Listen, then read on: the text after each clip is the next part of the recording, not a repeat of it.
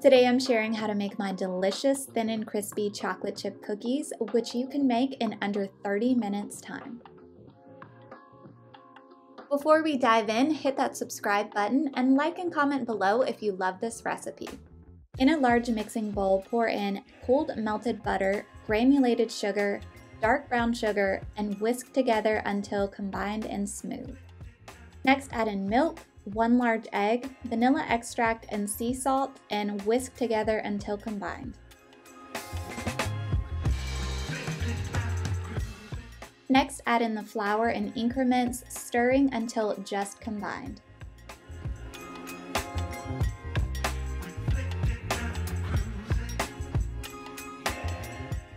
Lastly, fold in chocolate chips and stir until evenly combined.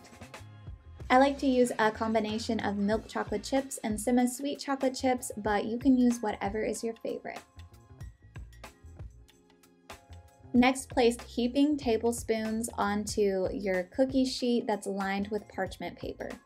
Make sure you leave plenty of space in between, as these cookies will spread out thin as they bake. This is completely optional, but you can add a few extra chocolate chips on top.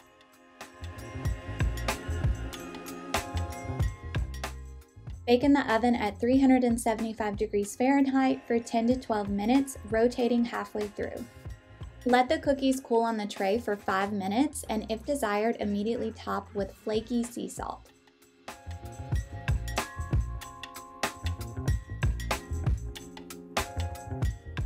Hope you enjoy!